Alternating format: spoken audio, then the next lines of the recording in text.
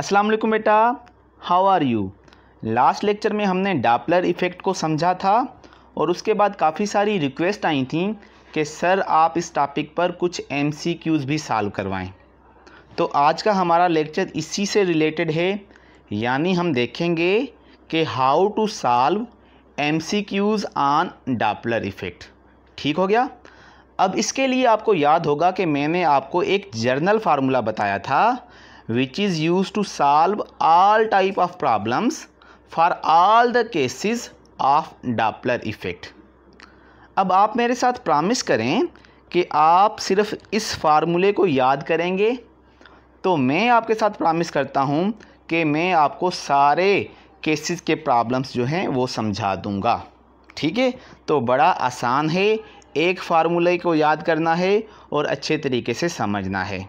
ठीक है, समझना कैसे है कि ये क्या है ऑब्जर्वर की फ्रीक्वेंसी, ये बेटा क्या है सोर्स की फ्रीक्वेंसी, ये जो है वेलोसिटी ऑफ साउंड है, और ऊपर जो है वो ऑब्जर्वर की वेलोसिटी होती है, नीचे सोर्स की वेलोसिटी होती है, ऊपर प्लस जो है वो टुवर्ड्स के लिए और माइनस अवे के लिए होता है, और नीचे माइनस टुवर्ड्स के लिए होता है और प्लस जो है वो अवे के लिए होता है। बस इतनी सी बात है, आप सिर्फ ये याद रख लें और आपके प्रॉब्लम देखिएगा कि खुद ब खुद सॉल्व होते जाएंगे। ठीक है, तो यकीन नहीं आता तो आइए स्टार्ट करते हैं। सबसे पहला MCQs, a star emit visible colour eight 550 nanometre if the star is moving away from the stationary observer, which one of the following can not be the wavelength observed. आप इसको एक मरतबा समझ लें कि एक स्टार है जिसमें से 550 नैनोमीटर वाली लाइट निकल रही है और वो स्टेशनरी ऑब्जर्वर से दूर जा रहा है, तो बताओ कौन सी वेवलेंथ ऑब्जर्व नहीं होगी। ठीक है, मैं आपको ऑप्शन भी दे देता हूँ, ये सारे आपके सामने ऑप्शंस हैं। ठीक हो गया। अब हम फार्मूले को देख लेते हैं, वही जर्नल फार्मूला। ठीक है बेटा, यहाँ पर V के बदले C भी होता है, क्योंकि डॉपलर इफ़ेक्ट जो है वो लाइट में भी होता है, तो V हो या C हो, आपने जर्नली इसको वेलोसिटी समझना है। ठीक हो गया। अब देखो कि यहाँ पर ऑब्जर्वर जो है वो तो स्टेशनरी है, तो ऊपर ऑब्जर्वर की वेलोसिटी 0 हो जाएगी। ठीक है, और सोर्स मूव कर रहा है और सोर्स अवे मूव कर रहा है, तो नीचे अवे के लिए क्या होता है माइनस या प्लस, नीचे अवे के लिए प्लस होता है, माइनस टुवर्ड्स के लिए होता है, तो नीचे बेटा प्लस लगेगा क्योंकि सोर्स जो है वो अवे मूव कर रहा है। तो ये जो फार्मूला है फॉर दिस स्पेसिफिक प्रॉब्लम कैसे मॉडिफाई हो जाएगा, कुछ इस तरीके से, यानी F = F0, ये C हो गया क्योंकि आगे ऑब्जर्वर की वेलोसिटी 0 है, और नीचे क्या हो गया बेटा C प्लस V सोर्स, क्योंकि सोर्स इज़ मूविंग अवे, और नीचे डिनोमिनेटर में अवे के लिए क्या होता है plus. Now just put the values.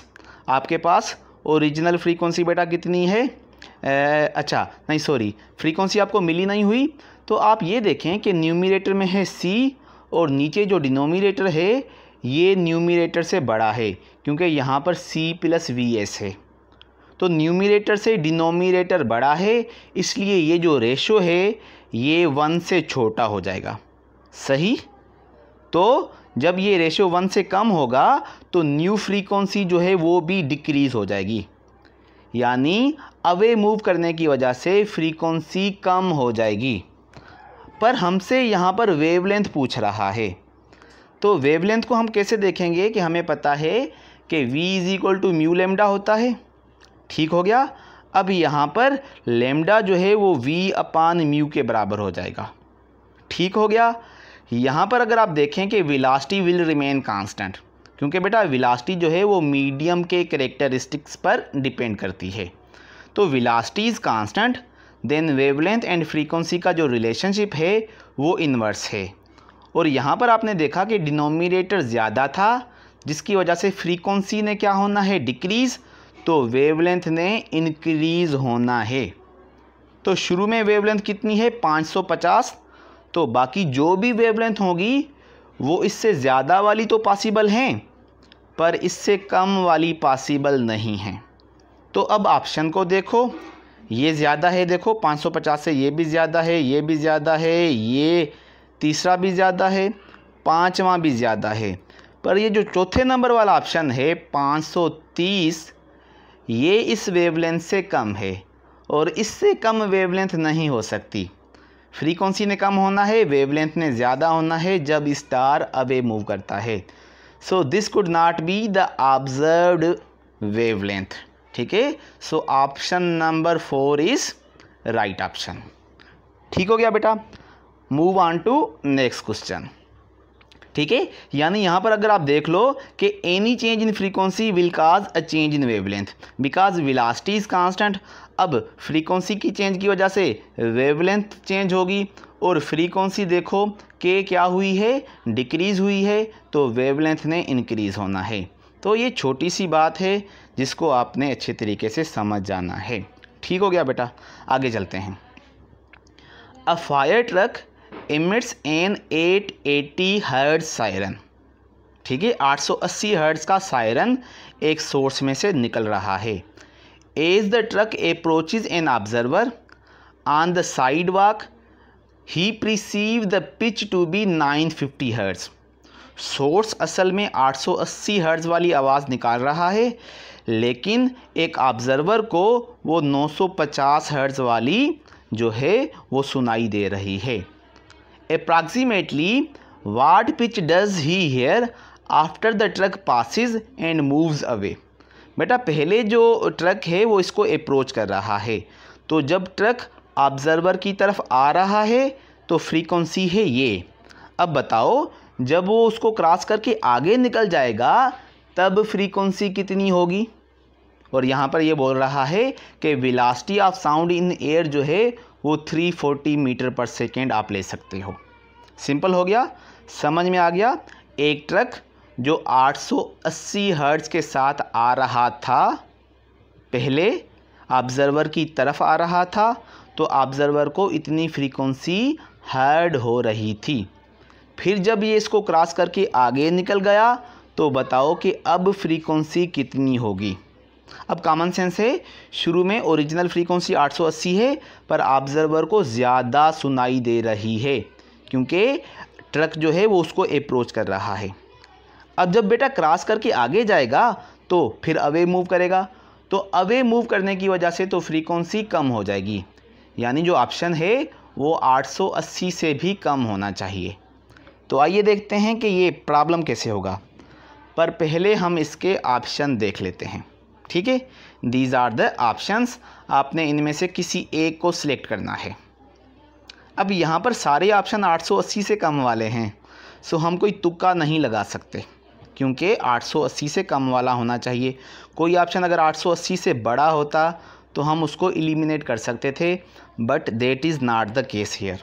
ठीक है, सो इसको सॉल्व कैसे करना है? Once again starting from the journal formula. ठीक है, ये जर्नल फार्मूला हो गया। अब यहाँ पर देखो कि शुरू में क्या है कि शुरू में बेटा ट्रक जो है वो उसको क्या कर रहा है? अप्रोच कर रहा है।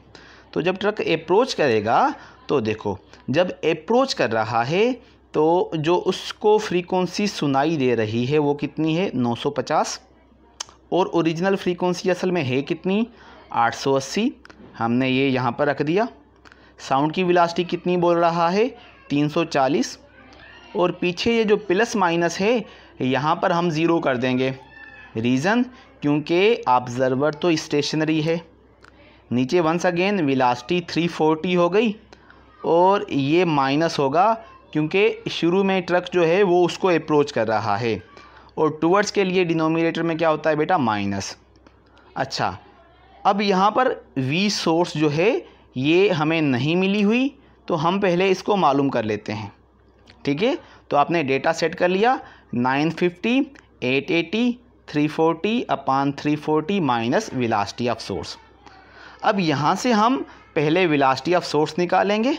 ठीक है, इसको ही रीअरेंज करके 880 नीचे आ जाएगा, 340 भी नीचे आ जाएगा, फिर क्रॉस मल्टीप्लिकेशन करके सोर्स की वेलोसिटी जब निकालेंगे तो that would be approximately 25 metre पर सेकेंड। तो वंस आपको सोर्स की वेलोसिटी मिल गई, अब उसके बाद जो नेक्स्ट कंडीशन है कि जब वो अवे जाएगा, तो बेटा जब वो अवे जाएगा तो फार्मूला क्या होने वाला है, अब जब अवे जाएगा तो ओरिजिनल फ्रीक्वेंसी तो 880 ही रहेगी और ऑब्जर्वर तो मूव नहीं कर रहा, तो ये वाला फैक्टर तो ज़ीरो ही रहेगा और वेलोसिटी जो है साउंड की वो 340, नीचे भी 340, पर अब क्योंकि अवे जा रहा है तो हम अब प्लस लगा देंगे, ठीक है। और सोर्स की वेलोसिटी कितनी है जो हमने फर्स्ट केस में से ऑलरेडी निकाल कर रखी है और वो 25, ठीक है। यहाँ पर क्या बोल रहा है, assume the trucks velocity remains constant, यानी जितनी के साथ आ रहा था उतनी के साथ ही वो जा रहा है, तो शुरू में जो वेलोसिटी निकाली है ट्रक की वेलोसिटी वही रहेगी। अब हम इसको सॉल्व करेंगे सिंपल मैथमेटिक्स और this will be approximately 820 after using the calculator. So option number 5 is the right. हो जाएगा ना, कैलकुलेशन तो कर लेते हो आप, ठीक है बेटा। Move on to next question. अच्छा, the source of sound moves away from the listener, the listener has the impression that the source is, जब सोर्स लिसनर से दूर जाता है, सोचो सोर्स दूर जाता है, लिसनर खड़ा है तो अवे जा रहा है, तो अवे जाते वक्त क्या होता है, पिच कम होती है, फ्रीक्वेंसी कम होती है, साउंड मोटा होता है। दिमाग में आया? तो अब आपके पास ये ऑप्शन है, higher in tone, higher in amplitude, lower in velocity, lower in pitch. तो बेटा डॉपलर इफेक्ट में इनके साथ तो कुछ होना नहीं है, टोन, एम्पलीट्यूड, वेलोसिटी। तो दूर जाने से रिलेटिव मोशन से फ़र्क किस पर पड़ता है, पिच और फ्रीक्वेंसी पर। सही हो गया, और क्योंकि ये दूर जा रहा है तो पिच कम होगी, ठीक हो गया। यहाँ पर भी आप देख लो, once again starting with date journal formula, ठीक है। सी लगा दिया या वी लगा दिया, डजन मैटर, ठीक है। कभी लाइट है कभी साउंड है, तो जर्नली ये चलता है। अच्छा, अब यहाँ पर देखो, क्योंकि ऑब्जर्वर तो मूव नहीं कर रहा, राइट, ऑब्जर्वर मूव नहीं कर रहा, तो ऊपर ये क्या हो जाएगा, ऑब्जर्वर की वेलोसिटी 0। सोर्स मूव कर रहा है, पर वो क्या कर रहा है, सोर्स जो है वो अवे मूव कर रहा है, और आपको पता है नीचे अवे के लिए प्लस होता है, तो सोर्स की वेलोसिटी डिनोमिनेटर में ऐड हो जाएगी। अब न्यूमरेटर छोटा, डिनोमिनेटर बड़ा, तो रेशो क्या हो गया, कम हो गया, फैक्टर 1 से कम हो गया, तो 1 से कम जब इसके साथ मल्टीप्लाई करेगा तो इसको कम कर देगा, तो new frequency will be less and lesser frequency will have lower pitch. तो ऑप्शन नंबर 4 इज़ राइट। याद में आया? अब इसको यहाँ पर हम देख भी लेते हैं, अच्छे तरीके से एक्सप्लेन करते हैं। This increases the value of the denominator, ठीक है, डिनोमिनेटर की वैल्यू इंक्रीज हो गई, जिसकी वजह से decreases the value of observed frequency. ये जो ऑब्जर्व्ड फ्रीक्वेंसी है ये कम होगी, ऑब्जर्व्ड फ्रीक्वेंसी बेटा कम होगी, और आपको पता है कि frequency corresponds to the pitch are tone. Frequency जो है वो पिच के साथ करेस्पॉन्ड करती है या टोन के साथ करेस्पॉन्ड करती है। A lower observed frequency will result in lower observed pitch. तो फ्रीक्वेंसी कम है तो पिच भी कम होगी, सो lower in pitch, this is the right option. समझ में आ गया? तो एक ही जर्नल फार्मूले पर हम सारे प्रॉब्लम करते जा रहे हैं। आगे चलते हैं। Problem number 4, you are jogging on a side walk. आप जॉगिंग कर रहे हो, एक साइड वॉक कर रहे हो एक रोड पर, at a rate of 3 metre पर second. A police car behind you is patrolling माना वो जो गश्त कर रही है, चक्कर लगा रही है, at a rate of 4 metre पर सेकेंड। आप जा रहे हो 3 मीटर पर सेकेंड के साथ, गाड़ी आपके पीछे आ रही है 4 मीटर पर सेकेंड के साथ। अप्रोच तो कर रही है, पीछे आ रही है, फॉलो कर रही है 4 मीटर पर सेकेंड के साथ। When it turns on it's siren, गाड़ी ने सायरन बजाया। If the siren has a frequency of 10,000 hertz, source की फ्रीक्वेंसी 10,000 हर्ट्ज़ है, तो is the frequency you perceive, जो फ्रीक्वेंसी आप रिसीव या प्रिसीव करोगे वो हायर होगी और lower than the frequency emitted, ठीक है, वो कम होगी या ज़्यादा होगी इस फ्रीक्वेंसी से जो सायरन ने या पेट्रोलिंग कार ने इमिट की थी। दिमाग में बिठा लो, आप जॉगिंग कर रहे हो, 3 मीटर पर सेकंड के साथ आगे जा रहे हो, गाड़ी आपके पीछे ही आ रही है 4 मीटर पर सेकंड के साथ, ठीक है, और ओरिजिनल फ्रीक्वेंसी सोर्स ने निकाली है ये। अब बता दो कि आप जो फ्रीक्वेंसी रिसीव करोगे वो ज़्यादा होगी या इससे कम होगी। ऑप्शन दे दूं तो ऑप्शन मैंने आपको बेटा दे दिए, और यहाँ पर आप देख रहे हो कि हायर, आपने ये भी बताना है कि हायर या लोअर, और उसका रीज़न भी बताना है, ठीक है। अब यहाँ पर सबसे पहले है higher because the overall distance between you and siren is decreasing. इस ऑप्शन पर सोचते हैं। देखो आप बेटा आगे जा रहे हो और वो आपके पीछे आ रहा है, तो फ्रीक्वेंसी के साथ क्या होना चाहिए, हाई होना चाहिए या लो होना चाहिए। तो हम पहले इसको अच्छे तरीके से सॉल्व कर लेते हैं और उसके बाद हम इन ऑप्शंस पर आते हैं और देखते हैं कि क्या होगा। यहाँ पर 3 ऑप्शन लोअर वाले हैं और 2 ऑप्शन जो हैं वो हायर वाले हैं। तो पहले देखना है कि लोअर वाला है या हायर वाला, और उसके बाद फिर उसका रीज़न भी देखना है कि किस वजह से ये हाई या लो है, ठीक है बेटा। Once again starting with the journal formula. So this is the magic जो आपने हमेशा अपने माइंड में रखना है कि आप इसी फार्मूले के साथ सारे प्रॉब्लम सॉल्व करते जा रहे हो, तो प्रॉमिस आपने नहीं भूलना। अच्छा बेटा आगे चलते हैं। The numerator is subtracted when the observer move away from the source. पता है न्यूमरेटर में से माइनस कब होता है, जब ऑब्जर्वर अवे जाए, ठीक है। अब मुझे बताओ ऑब्जर्वर अवे जा रहा है कि नहीं। हम 3 मीटर पर सेकंड के साथ आगे जा रहे थे, गाड़ी हमारे पीछे आ रही थी, तो ऑब्जर्वर तो हम हैं ना बेटा। तो ऑब्जर्वर अवे जा रहा है तो ऊपर माइनस होना चाहिए, ठीक। The denominator is subtracted when the source moves towards the observer. Petrol वाली गाड़ी हमारे पीछे आ रही थी तो सोर्स तो टूवर्ड्स जा रहा था, और नीचे टूवर्ड्स के लिए क्या होता है, माइनस, तो ऊपर भी माइनस लगेगा क्योंकि ऑब्जर्वर अवे जा रहा है, नीचे भी माइनस लगेगा क्योंकि सोर्स या पेट्रोलिंग कार जो है वो टूवर्ड्स जा रही है। दैट इज़ वाई हम लिख सकते हैं in this problem both the terms would be subtracted, ठीक है। यहाँ पर भी और यहाँ पर भी माइनस लगेगा, पर denominator would be decreased more than the numerator. Denominator में ज़्यादा कमी आएगी न्यूमरेटर से। क्यों भाई, सोचो, क्योंकि यहाँ पर हमारी जो कट होगी वो 3 और पेट्रोलिंग कार 4 के साथ आ रही थी, तो v-3 या v-4, तो 4 कटेगा तो डिनोमिनेटर ज़्यादा कम हो जाएगा। अब डिनोमिनेटर ज़्यादा कम होगा, न्यूमरेटर कम कम होगा, तो ओवरऑल ये रेशो तो क्या होगा, इंक्रीज़ हो जाएगा ना, डिनोमिनेटर ज़्यादा कम हो जाएगा, ठीक है। तो ये फैक्टर 1 से ज़्यादा हो जाएगा जिसकी वजह से फ्रीक्वेंसी इंक्रीज़ हो जाएगी। तो लोअर वाले सारे ऑप्शन गलत, हायर वाला ऑप्शन सही है।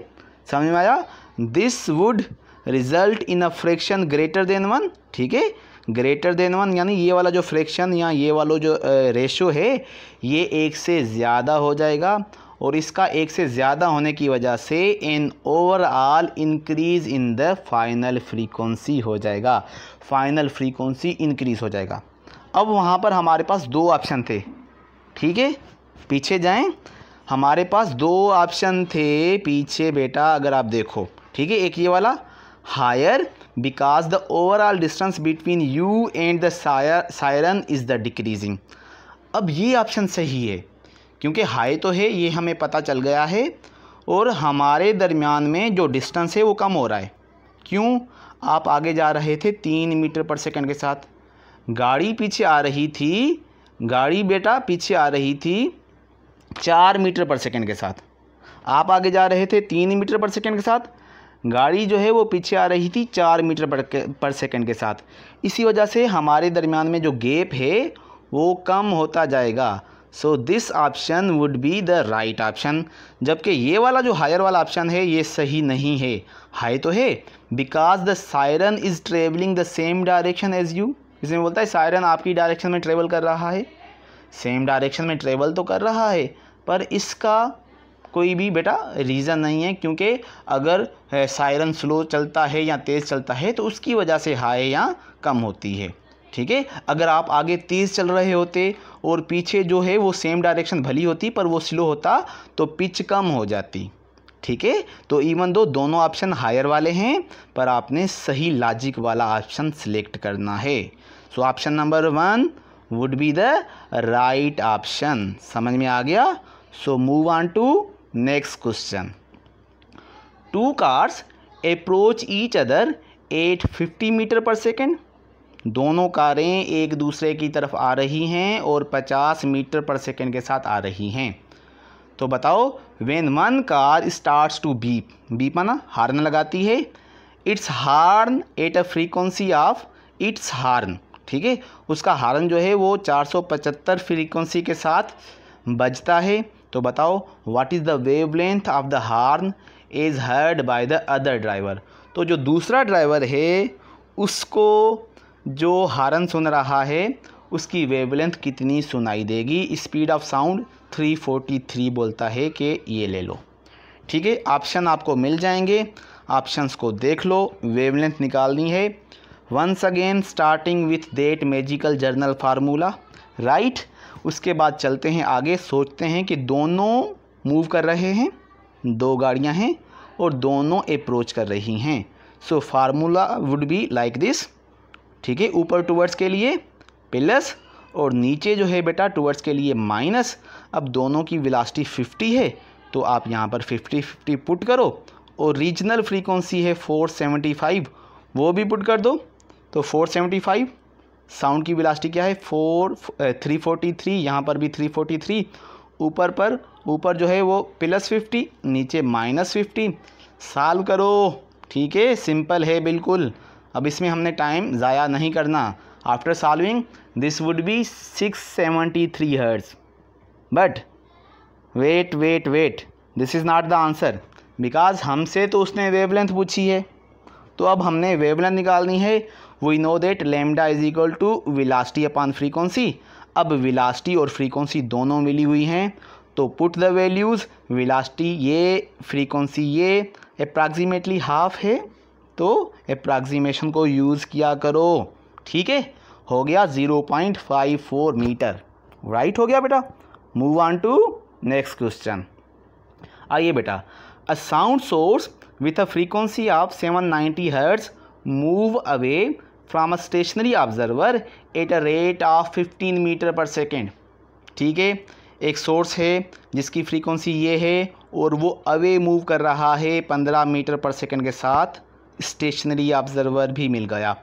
What frequency does the observer hair, बताओ ऑब्जर्वर को कौन सी फ्रीक्वेंसी सुनाई देगी, और स्पीड ऑफ साउंड बोलता है ये ले लो। ठीक है, आपको मिल गए ऑप्शन को आपने देख लिया। जर्नली क्या है, अवे मूव कर रहा है तो फ्रीक्वेंसी इससे कम होनी चाहिए। ठीक है, देखो ऑब्जर्वर मूव नहीं कर रहा और सोर्स अवे मूव कर रहा है, तो अवे मूव करने की वजह से बेटा फ्रीक्वेंसी कम होनी चाहिए, इससे भी कम।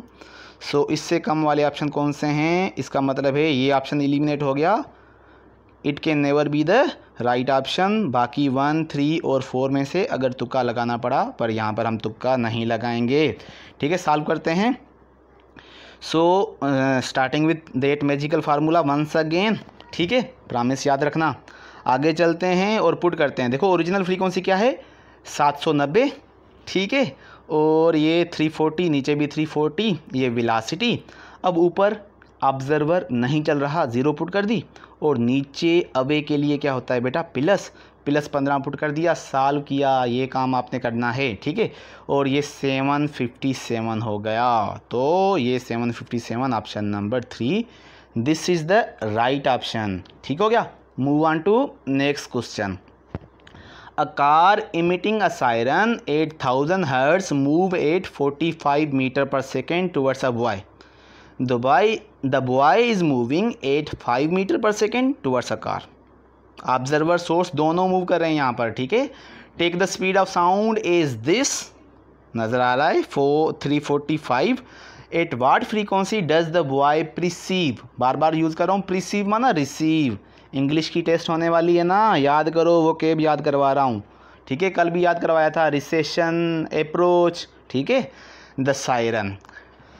तो डेटा बना लेते हैं, पर इससे पहले ऑप्शन देख लेते हैं। ऑप्शन आपके पास हैं, ये सारे देख लो बेटा। दोनों मूव कर रहे हैं और दोनों टूवर्ड्स मूव कर रहे हैं, ठीक है। Towards a boy, the boy is moving, दोनों टूवर्ड्स मूव कर रहे हैं। यहाँ पर भी तो फ्रीक्वेंसी इंक्रीज़ होनी चाहिए 1000 से ज़्यादा।